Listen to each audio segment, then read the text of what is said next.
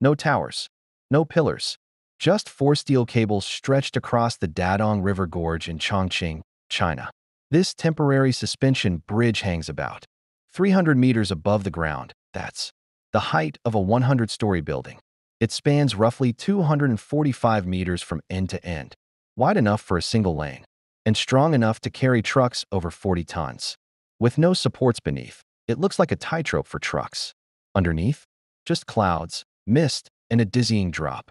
Built to give construction crews access to bigger bridge projects. It replaced a 2-hour cliffside drive with a crossing in minutes. It flexes in the wind, sways under pressure, and has no backup. If one cable fails, the whole thing goes down. It's temporary. It's terrifying. And it's still in use today.